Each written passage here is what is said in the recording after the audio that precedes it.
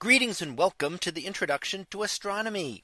One of the things that I like to do in each of my introductory astronomy classes is to begin the class with the astronomy picture of the day from the NASA website, that is apod.nasa.gov/apod.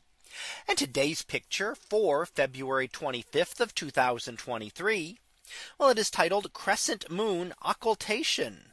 So what do we see here? Well, here is an image from a couple of days ago on February the 22nd, where we see a thin crescent moon in the sky. And that is very close to two of the planets that we see here.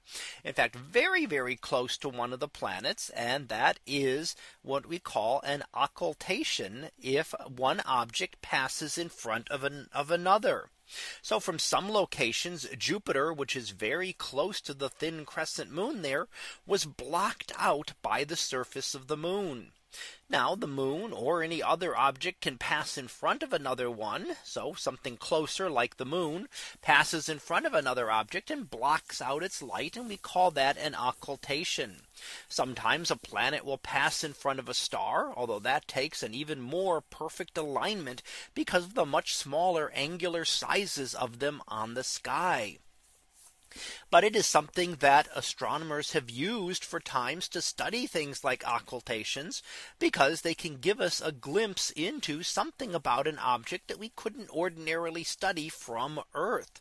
So how it disappears and how long it takes to disappear can tell us about the size of the object, and may even be able to tell us something about its atmosphere as it is blocked out. So here we see the planet Jupiter just up above and slightly to the right of the crescent moon. And we see down below, a little bit to the left of center, we see the planet Venus. Now they are both very prominent in the evening sky right now. So if you get a chance to look right after sunset, you will see Venus there closer to the horizon and the Jupiter up above it.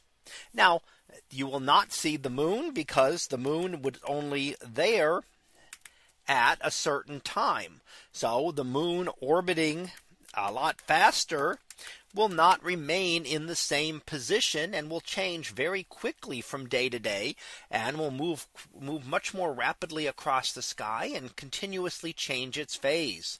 So a month from now it will be back here again. But even as we watch these two planets are moving and are getting closer and closer together. So we can look over the next week or so that they're going to be getting closer together and undergoing what we would call a conjunction. Now a conjunction is when two objects are close together in the sky. So an occultation is when one object actually blocks out another. A conjunction just means that the two objects are relatively close together in the sky, and we will see Venus and Jupiter even closer over this next week. So that was our picture of the day for February 25th of 2023. It was titled Crescent Moon Occultation. We'll be back again tomorrow for the next picture, previewed to be Saturn's Iapetus. So we'll see what that is about tomorrow. And until then, have a great day, everyone, and I will see you in class.